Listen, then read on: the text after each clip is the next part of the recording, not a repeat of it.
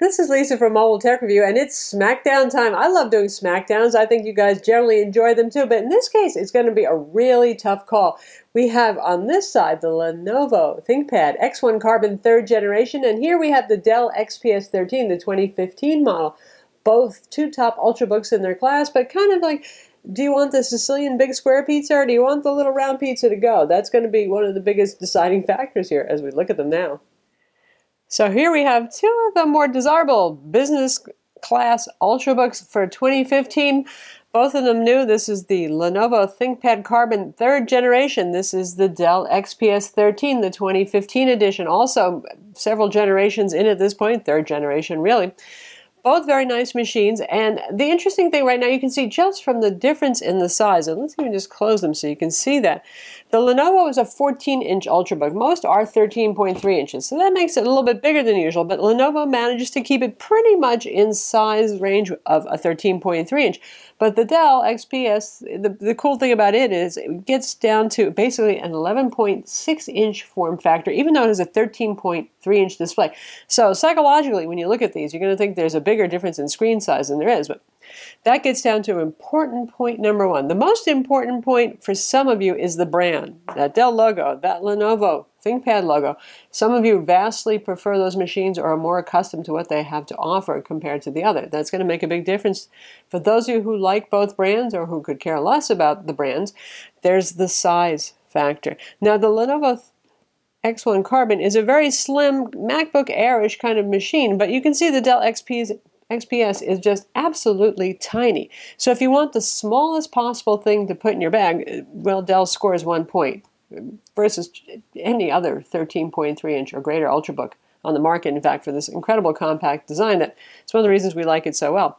Now, our ThinkPad is no slouch as a machine, and you can watch our full review to learn more about it, but you can see it's very thin, and you know, ThinkPads are understated black matte rectangles. You can say that about them, but as Lenovo's go, this is pretty darn cool in terms of how slim it looks. It's also quite light. 2.9 pounds is what Lenovo quotes. Now, as Dell tells us, there's often a weight difference between the touch and non-touch models. We have the touchscreen model here, and our scale says it is 3 pounds and 2 ounces, so a little bit heavier with the touchscreen as far as our scale can tell. That makes it quite light as Ultrabooks go. Easy to handle, well balanced. Considering it's a 14-incher, that's not bad. The Dell, if you get the non-touch, it's 2.6 pounds. If you get the touch version, it's 2.8 pounds, so it is also a little lighter.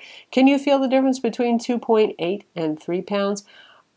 I don't know. I mean, I'm no weightlifter, and I can't say that you can tell the difference. Plus, given the smaller form factor, this one feels a little dense. Anyway, also very slim, also light, different design aesthetic. Obviously, this one goes for exposing the metal here, so you can see we've got this aluminum finish on here. It's pretty hard to scratch. It's pretty darn durable. It also resists fingerprints like mad. When you open it up inside, you get that carbon fiber finish that Dell loves. They used to finish the bottom with that too, but now they're just doing the insides. Looks nice. Shows some fingerprints, not too much. Mostly the trackpad does, and I find actually cleaning this with a damp cloth is important to keeping it working properly. So with our ThinkPad, if we open it up, it's going to be more of the same black inside. You can say it has a very unified looking design right there. And notice it opens up a lot farther than the Dell. That's a Lenovo thing. For those of you who have a need to use this at an unusual wide angle, well, that would be the ThinkPad is the winner for you. And while we have it open, notice track point here. If you're a ThinkPad person, you love the track point, and even better, the dedicated buttons up top, the physical buttons, have returned for use with the track point.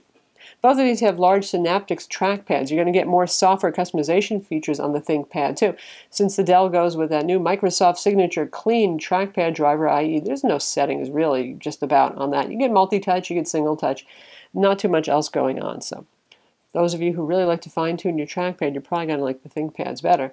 There's been a lot of heated debate also about the Dell's trackpad. Some people love it, some people hate it. We've liked it pretty well. Like I said, the only thing I noticed, you have to clean the grease off once in a while. It's one of the better trackpads as well, just not as many features.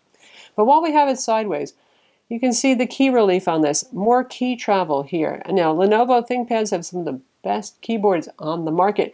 And despite how thin this one is, it is awesome. I've already written several reviews on this, probably 10,000 words worth, and believe me, I am not going to want to give back this review loaner. If you are a writer, this is the keyboard for you. Now, the Dell is not a bad keyboard. In fact, it is actually one of the better Ultrabook keyboards on the market too. But you can see how there's less key relief. There is less travel there. It's a well-damped keyboard. It's backlit. Both of these are backlit and well-damped, and they feel nice. But with the Dell, the more I use it, we've had it for more than a month now, the more I notice I've not adjusted, and I still tend to bottom out the keys and sometimes double press a letter as a result. So if you have trouble adjusting to very short travel keyboards, the ThinkPad keyboard might be the better choice for you. Not that this is a bad keyboard. Like I said, it is a good one, but it's something to keep in mind, the travel there. Now, bottoms up, this is what you see when you turn the machines over. Both of these are actually pretty easy to open up. With the Dell, you're going to need a Torx screwdriver, a little less commonly available, and you're going to need the teeniest possible Phillips head screwdriver for your ThinkPad. When you open these up, both of these have the RAM soldered on board. So you can order them with 4 or 8 gigs. 8 gigs is the maximum for both of these. So order what you want. You can't upgrade it after the fact later. So they're both the same there. Both of these use an M2 slot for the SSD drive. Both of them typically come with a SATA interface drive. Just because it's M2, it doesn't mean it has a PCIe SSD. Dell said they will start offering PCI SSDs as an option. With Lenovo, the only one that is a PCIe is the 512 gig option, which is a mind-boggling $700 upgrade when you're building the machine. So, you know, given the difference between PCIe and SATA, I would just go with SATA on that anyway, for that crazy price. So both of them pretty much even footing there. Both have socketed wireless cards. Both have Intel Wi-Fi AC dual band, and it's a 7265 card, which is very good. There's another M2 slot in our ThinkPad, and that is for an optional WWAN or 4G LTE card as well. Ventilation over here. The Dell, this is a metal bottom. They got rid of the carbon fiber on the bottom. You'll feel more heat from this. It's not burning hot. It's not going to hurt you. It's not like the laptops of old that got sizzling. But you'll feel some heat here, and you'll hear the fan a bit more often. The compact size, I think, is responsible for that. Especially if you're using Chrome. Chrome is more RAM intensive, more CPU intensive. If you're using IE instead, not so much. The ThinkPad, we got our vents here, as you can see, and these are really air intakes just to keep it cool. Not as much ventilation built in, air exhaust out the back. This thing runs so cool and quiet, it's uncanny. And it's not because it's thermal throttling either. And speaking of thermal throttling, both of these have the same Intel Broadwell 5th generation U series Ultrabook CPU options. Core i5, Core i7 are available, and they benchmark similarly, so you're not really getting a faster machine by going with one brand or the other. You're getting the same performance, same integrated Intel HD 5500 graphics. Neither of these has dedicated graphics. That's still a pretty rare option on an Ultrabook. Now, in terms of ports, there's a couple of differences. Here we have a USB 3.0 port on this side of both machines here. This is a proprietary port for the included Ethernet dongle. So one point for Lenovo there, for those who need wired Ethernet, you're not going to have to use up a USB port. Having an RJ45 jack on the machine would be even nicer, but these guys are too thin for that, so that's why they don't. But Dell fights back for a point with the SD card slot. A lot of folks, well, find use for that. I mean, just about every digital camera uses an SD card, for example. And if you got a micro SD with adapter and you just want to take something out of your phone and look at your pictures or something like that, it makes it easier. Both of these have lock slots. No surprise there. And on the other side, this is Lenovo's proprietary rectangular charging port with the extra opening here so you can use the one-link dock. Dell also sells a pretty nifty dock for theirs that we showed you in our XPS Full HD versus QHD Smackdown. So mini display port, full-size HDMI, also on the ThinkPad. So for those of you who don't want to carry around a mini display port to HDMI adapter, you might like the Lenovo for that reason. Both have the 3.5mm combo audio jack. Dell gives you a little button so you can press it and see the charge that's left in the battery, and both have another USB 3.0 port here. Chargers. Dell charger, kind of a stylish looking thing, isn't it? That's nice. Anyway, other than the fact it's stylish, what can you say about it? 45-watt charger, fairly compact. The Lenovo, at least our US version, fairly compact, traditional style charger, 65 watts. Now, beyond the different wattages in the charger, Lenovo ThinkPads have rapid charge, and that means it charges really quickly. So for those of you who are on the go a lot, you stop at a layover in the airport, it's amazing. I plugged in the ThinkPad, and I was able to get 50% charge in a half an hour. Wow. That's pretty nice. The Dell is a more traditional laptop. It charges slowly. To go from 0 to full is about 3 hours, and it's a fairly linear charging. All laptops are a little quicker in the first half, and then they trickle charge as they get closer to full, but much quicker charging on the ThinkPad. Now, in terms of battery life, this is where it gets very complicated, folks, because the Dell XPS 13 is a kind of weird animal. The non-touch version has much better battery life than the touch version for the Dell, so it depends on what you're talking about.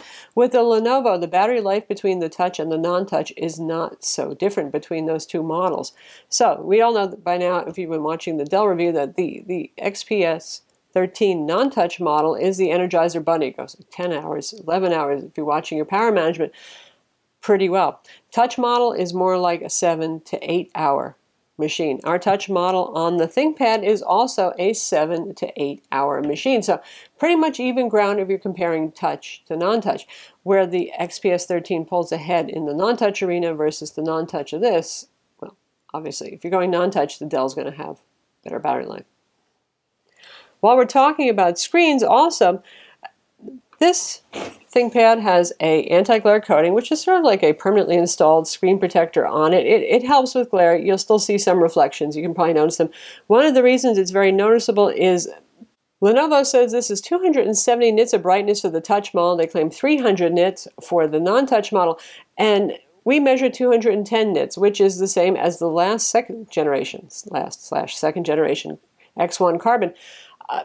Disabling every kind of display power management on this, that's still what we get. So not so bright. Also, the base model on this, if you get for the non-touch, it's 1080p, which is the same as on the Dell, but it's a TN panel, not an IPS panel. It's not very good looking. You'll see a lot of color shift as you move it forward and backward. This is the IPS high resolution display, so we don't have that problem here. And viewing angles aren't good. So yeah. If you're going base model non-touch, the Dell has an advantage in terms of screen quality because it has a lovely 1080p sharp IGZO panel that looks just superb. And it's also a matte panel. Both of these have a little grain. The Dell is actually a little bit more effectively matte, though. Now, when we're talking touch, obviously you can see the reflections here. The Dell XPS 13 touch model is full gloss. It's so bright, though, that it combats a lot of the glare issues that you might have. It's not perfect, but it really helps. A lot brighter, honestly, than the ThinkPad is. 3200 by 1800 sharp IGZO display versus IPS made by LG 2560 by 1440 resolution. Now, both of these are very high resolution, and Windows desktops don't always handle scaling very well. So the difference between those two resolutions, I don't know. The Dell has a much better color gamut. It represents almost the full sRGB spectrum, whereas the ThinkPad Carbon falls short of most Ultrabooks in this price range, certainly since most do achieve almost full sRGB coverage, and it's down at only 85% coverage. You know, it's not going to matter so much if you're just using this for work, browsing the web, even watching a movie, it might not pop as much. But for those of you who do graphics stuff for a living professionally, if you work with photos or videos for manipulation where seeing the full color gamut and having better color accuracy count, then score one for the Dell there. In terms of audio quality, both of these have louder and fuller than average speakers for a 13-inch class Ultrabook, you know, anything smaller than 15.6, let alone 17 inches. Loud, full, very enjoyable. For the webcam, Lenovo has an okay webcam in an absolutely normal up-top position. The Dell, as you probably know by now, has the webcam in the bottom corner because it has these near bezel-less display. There was no room up top to put it. So for those of you who do use video chat a lot, either for personal reasons or for business, keep that in mind. Much less flattering, of course, when it's an under-the-chin shot there, but that is what it is. That's what Dell had to do there. Lastly, there's price. Business class Ultrabooks are not cheap things, but on average, comparable Dell models are about $200 less than the ThinkPad X1 Carbon. Now, Lenovo's already started discounting this pretty close to launch, which is unusual. The list price for this is $1199 with the Core i5, 4 gigs of RAM, 128 gig SSD, non-touch. The Dell similarly equipped is $899. So you see the difference there. Now the Dell can go down to a Core i3 if you want. The Lenovo is just Core i5 and i7. You can go all the way up to a Core i7 on the Dell if you wish, however. And as you configure these and add features on, typically there's still about a $200 price divide. Of course, for those of you who love the ThinkPad keyboard and want a somewhat larger display, that 0.7 inches diagonally, to be a little bit easier on the eyes and to just have a more roomy experience when you're computing, then it's probably worth the $200 to you. If you rather go small and, gee, the teeniest thing you could possibly put in your bag, that's 13.3 inches, then, well, the Dell is worth it, and you're going to save yourself some money in the process. So that's the ThinkPad X1 Carbon from Lenovo and the Dell XPS 13, well, obviously from Dell. I'd like to own both of these. So if the decision's hard for you, I can certainly understand. I hope I've made it a little bit easier for you guys to understand some of the fine points, the differences between them. But either way, you're going to be getting a very nice Ultrabook. I'm Lisa from Mobile Tech Review. Be sure to watch our video reviews of each of these and read our written reviews on mobiletechreview.com and subscribe to our YouTube channel.